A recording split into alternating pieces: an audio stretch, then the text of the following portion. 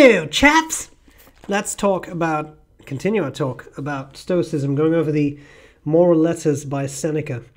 Letter 34 is a short one, and one that I found very appealing, because this really shows Seneca's personality, which is very nice. You truly get a glimpse of it.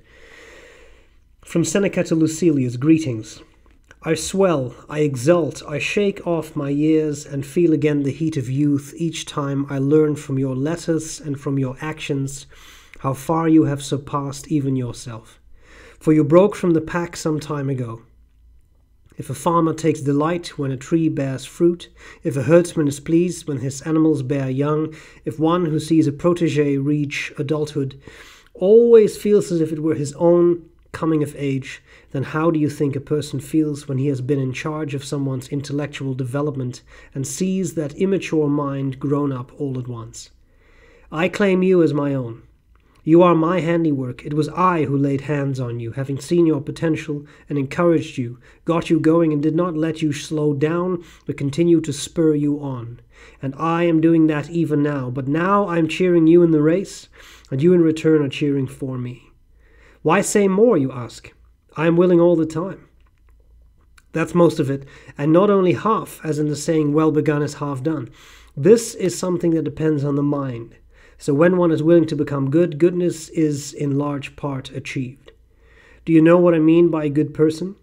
One who is complete, one who has been perfected, one who would not be made to do wrong by any force, any stricture. I foresee that you will be this good person if you persevere, if you press on and make all your actions and words cohere and fit with one another, all struck from the same mold. If the actions are inconsistent, the mind has not been set to rights. Farewell. I thought this was a very interesting letter because, as I said, it's his personality that shines through. But more than that, I could very much relate to the feelings that Seneca describes here. In my everyday life, my professional life, I'm an instructor of psychology, right? So I know what it is like to teach, and I've been doing it for quite a long time now, the teaching. So you see generations of students grow. And just a couple of weeks ago, I got an email from Marloes. Marloes was a student that I taught when she was a bachelor student. I was working on my PhD, and I taught a few tutorials in cognitive neuroscience. And she emailed me to say that she was about to defend her PhD. And I taught her as a bachelor student. She did her internship in our lab under my supervision. And she did her master's thesis in our lab. And I actually had the pleasure and the honor of speaking at her master's ceremony at the university where I worked at the time. Gave students their master's degrees personally. So there were individual ceremonies for each student. And supervisors were asked to do like a 5-minute speech about how wonderful it had been to work with that student. And in her case, it really had been wonderful. She was a very good student. Then she moved on to do her own PhD, and then she was done, right? She's now done. She defended successfully. She has a PhD, and she's actually hired as an assistant professor somewhere. Now, why do I give you all this detail? That's always a good question when you're talking to me. But having said that, I give you all this detail because I think it matters. If you have ever taught anything at all, whether that was at a community center, at a college, university, a primary school, doesn't matter. If you've ever taught anything, even if that is just teaching a friend or a child how to do something, right? Then you know this feeling. You know this feeling that Seneca is alluding to, the feeling of watching a young mind grow. And I truly find that the most rewarding aspect of my job. You get to see young people grow. You help them along on their path. And it's a wonderful feeling. This is going to sound like a strange segue, but give me a minute. Star Wars Episode 8, The Last Jedi, was met with a lot of criticism. A lot of people didn't like it, and I understand some of the criticisms. But to be frank, I love the movie. I thought it was very nice. It has its oddities, but it's Star Wars. It's not Shakespearean tragedy. You know, take it with a grain of salt. Anyway, there's a wonderful conversation in that movie between Luke and Yoda. It's about teaching. About Luke feels that he has failed his student, and Yoda has a wonderful quote that I'm a massive nerd and I've never denied it, but when I heard that line in the cinema, I really had goosebumps because I could relate to it so much. Yoda says, "We are what they grow beyond. That is the true burden of all masters." And I knew exactly what he meant. The fictional character puppet. Anyway, it's a very good quote because that's what it's like. We see students graduate and we see them progress. Even now, I get invitations on LinkedIn once in a while from students who've now graduated, want to connect, etc. It's just wonderful to see what they're doing. I'm a psychologist, and not a clinician, but I'm a psychologist, and I see them. Many become counselors, some become developmental psychologists, some become school psychologists, some, and like Marloes, end up doing research, obtaining a PhD of their own. And that was a Freudian slip just now, because I nearly said of your own, because that's what it feels like. It feels that you have been allowed to contribute to their path. You've been allowed to expand their minds. I've had a number of students who, over the years, told me, you have made me look at the world in a different way, because I teach a lot of cognitive neuroscience, which for many psych students who are social science students, they find that very difficult. That's because it is. It's very difficult. It's very confusing, very difficult material. But if they take to that type of material, they start to look at the world from a very scientific perspective, from a very neuroscientific perspective of the brain controlling things, and not magical, strange software things, but the brain doing things, the brain motivating you to do things. And when I hear something like that, you've changed my outlook on the world. You've changed the way I look at life and the way I look at psychology.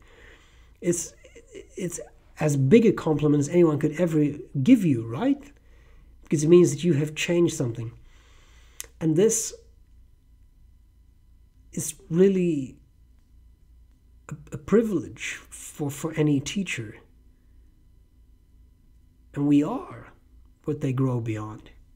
The best students will surpass you, right? They're the next generation. They will carry the torch and pass it on to their next generation.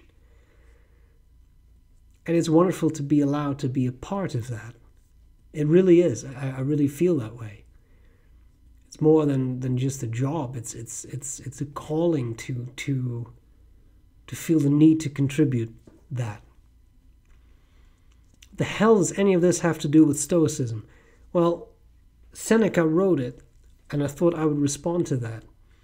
And I think you could say all kinds of Stoic things about don't let it get to your head. Remember that this is temporary, like things are temporary. Things could be taken away at any point in time. But I would also say that this is a good moment to emphasize again, Stoicism is a very inward-turned philosophy. It is not a philosophy that says, jump on the barricades and change the world by converting everyone. It doesn't do that, and I'm quite happy it doesn't. Stoicism assumes that change starts within yourself. And if enough people realize that, the world will change, will become a different place. Well, how do you make people discover things about themselves? By teaching them and encouraging them to look at things from a different perspective. By encouraging them to look at the world from a different perspective. By encouraging them to doubt the things they have been dogmatically taught and to think for themselves. Be skeptical and critical. And that is wonderful. And that is also very Stoic, to try to encourage people to be the best version of themselves they can be, without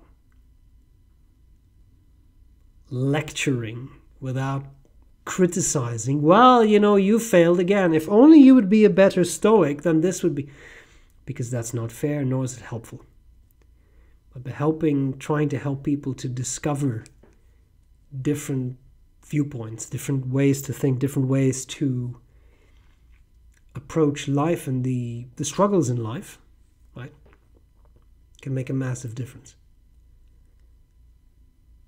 And I'm very fortunate, and I sincerely mean that when I say it. I'm very fortunate that I've been allowed to interact with so many wonderful students over the years, many of whom have gone on to do great things. And it's very humbling to be a part of someone's life for, sometimes half a year, one course. But sometimes I work at a smaller institution, so we get to see our students in their first year when they take intro psych with us, all the way to now that we have a psychology degree of our own, we're allowed to give bachelor's degrees. We can see students graduate. We have guided them for 4 years, and then they have become graduates of their own, and they grow beyond us, and they move on into life to do their own things. And I think it's great that I'm allowed to be a part of that. It's one of the best things of this job. And in turn, when you are not a teacher,